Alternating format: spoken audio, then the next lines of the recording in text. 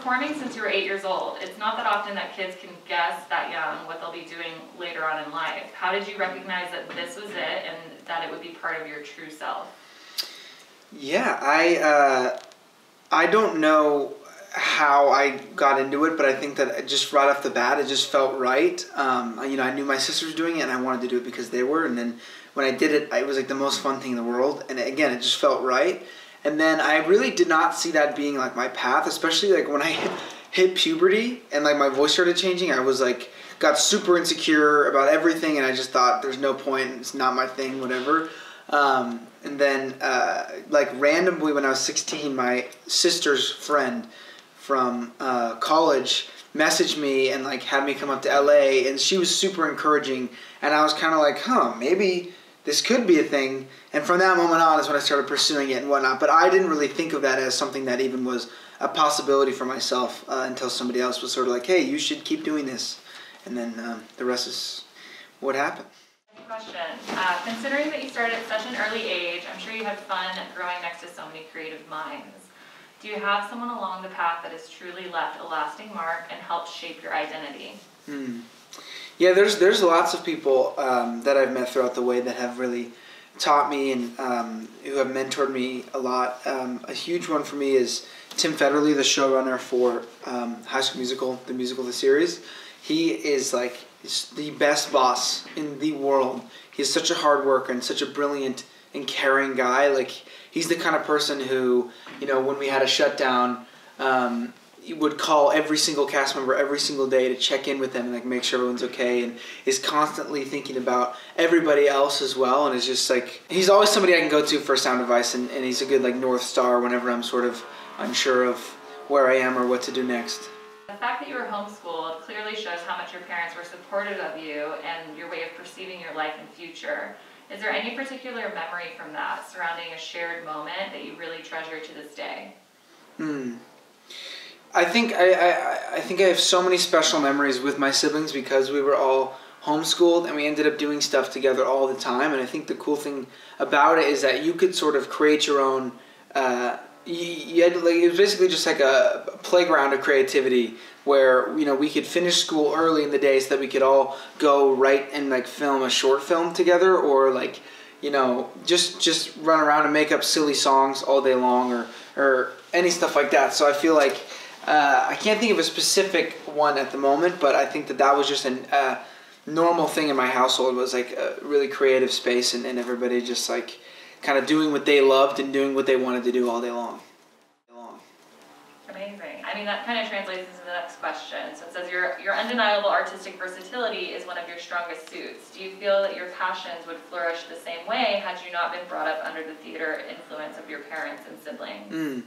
Yeah, I can't say, like, I have no idea if in an alternate reality, had I gone to public school, like I probably would have been a totally different person. But I think a large reason why it helped is because when you're homeschooled, especially with so many siblings, it's all self-taught. Like, you have to really learn everything for yourself, and you have to sort of, seek that out and learn how to rely on yourself for that stuff. And so that sort of nature of learning that I grew up with is, I think, what helped me when it came to learning how to play the ukulele or the guitar or the piano or acting or any of that. It's like sort of having to just rely on yourself and teach yourself, I think, has been a huge factor in like everything else in my life.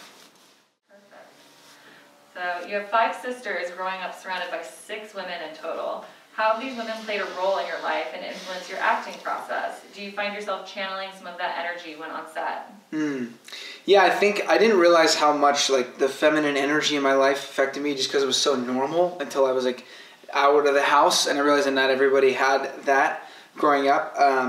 But yeah, I mean, I think that they say everybody is like their 5 closest friends, and considering that I grew up homeschooled with 5 sisters, I would say that I am the sum total of my 5 sisters in different ways. Like, each of them is a little part of me. So yeah, in a way, I am, channeling that when I am acting, just because I think, that shaped who I am. And yeah. Great answer.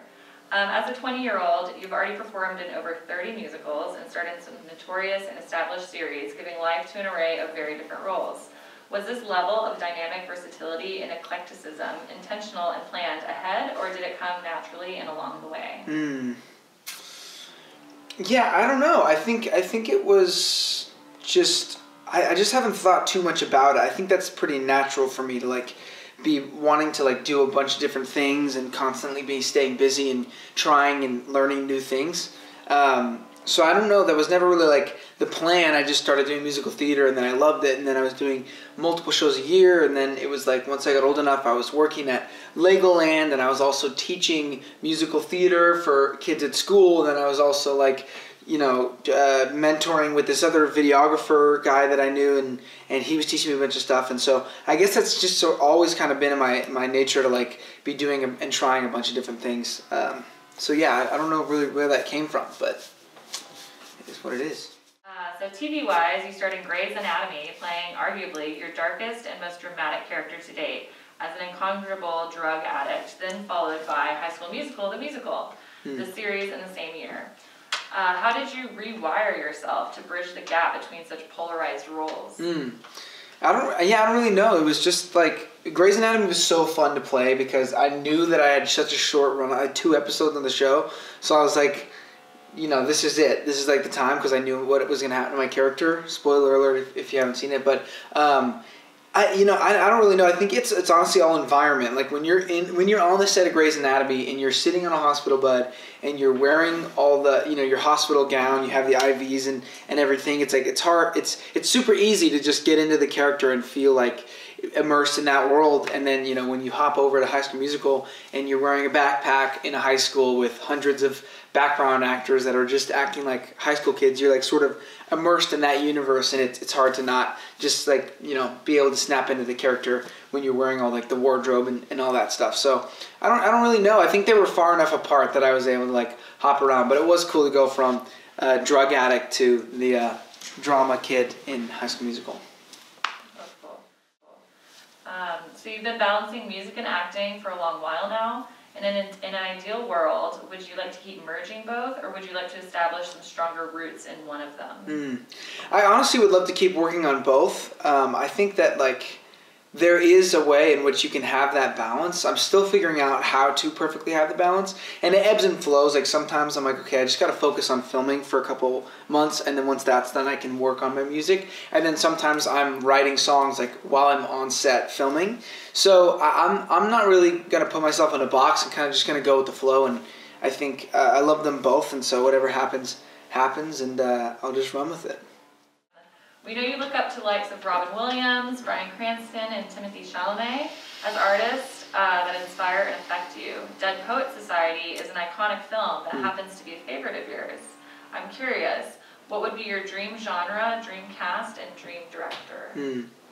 Well, dream genre, I'd love to do like an indie, like thriller kind of movie. I don't know what that means, but I think that like I want to try some crazy stuff and like push the limits of what I think is possible for myself. That would be really fun. Like, and then what were the other ones? Yeah, you heard my neck just then. Wow. I think for dream cast, it would have to be like Timothée Chalamet, Florence Pugh. And I think that would be it for me. That'd be a solid cast. Obviously, there's plenty of other people that I'd love to work with. Bob Odenkirk I'm a huge fan of Bob Odenkirk and Bryan Cranston, so it'd be cool to like go and do some crazy stuff with him.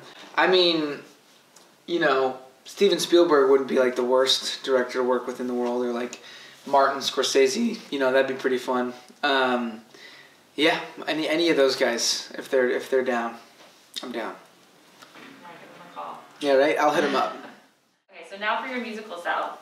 Usually when an artist releases an album or EP, touring is commonly the usual next step. All things considered, and taking into account that the pandemic is still a thing, where and how will we be seeing and listening to more of you during the next couple months?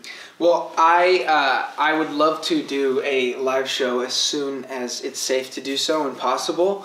Ideally, a tour would be great, even world tour, who knows? But until then, I'm just working on doing what I can in a safe way. Like I have a show called A Night with Joshua Basset. That's very fun, and it's me and a live band playing all of my songs. And so for now, we're just finding different ways to to keep doing performances and putting out music while staying safe. But you know, as soon as it's possible, it's going to happen. On a looser note, what is your favorite thing to do outside of work? What other passions are you exploring? Like any hobbies? My favorite thing to do outside of work is to read, because that's just my favorite thing to do, is go to a coffee shop and read all day. And I also like roller skating. And I mean, I really do like writing, and I don't do it enough, and I wish I did. I've been pretty busy, but I would love to like start reprioritizing writing. But yeah, I don't know. I guess I'm pretty boring in that way. I don't have like too many like secret hobbies. I definitely can't cook. Anyone who knows me knows that I cannot cook. And I honestly couldn't say that I tried to cook, so I can't be mad about it. But anyway, I read and I roller skate and I act and sing every other moment. That's perfect.